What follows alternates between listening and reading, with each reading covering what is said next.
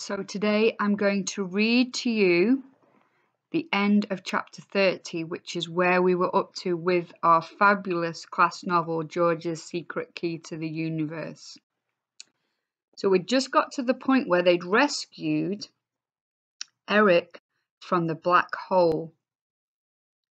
Let's continue from that point. This, Eric, said Susan, is Graham Reaper's house. Graham wrote you that note to send you into outer space, and while you were there, he stole Cosmos, thinking this would mean you could never come back. No, Eric gasped. Graham did it deliberately? He stole Cosmos? I told you he'd never forgive you. Oh dear, said Eric sadly, struggling to pull off his space boot. That is very unhappy news. Eric, piped up George, what did happen with you and Greeper?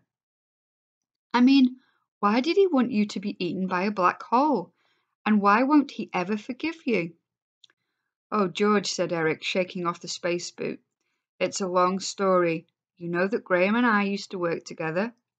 He reached into the inside pocket of his jacket for his wallet. From it, he took out a crumpled old photo and handed it to George. In the picture, George saw two young men. Standing in between them was an older man with a long white beard.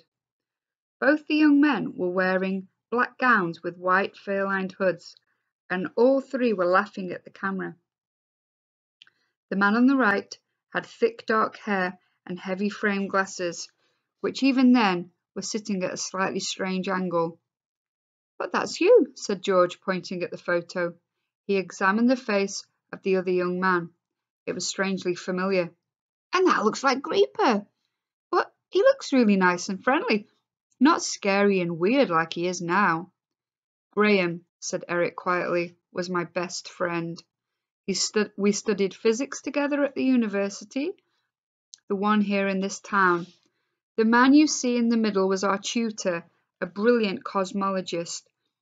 He invented the concept of cosmos, and Graham and I worked together on the early prototypes. We wanted a machine that would help us to explore outer space so that we could extend our knowledge of the universe. At the beginning, Graham and I got along very well together, Eric continued, gazing into the distance. But after a while, he became strange and cold. I started to realize he wanted Cosmos all for himself. He didn't want to go on a quest for knowledge to benefit humanity. He wanted to use Cosmos to make himself rich and powerful by exploiting the wonders of space for his own good. You have to understand, he added, that in those days, Cosmos was very different. Back then, he was a gigantic computer, so big he took up a whole basement, and yet he wasn't even half as powerful as he is now. Anyway, one evening, when Graham thought he was alone, I caught him. He was trying to use Cosmos for his own terrible ends.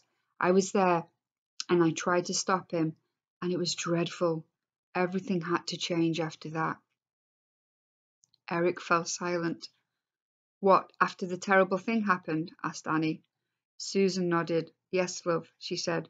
Don't ask your father any more questions about it. That's enough for now. And that's the end of the chapter. Well, my head is buzzing with questions, actually. I wonder what will happen the next time we read, when we read chapter 31.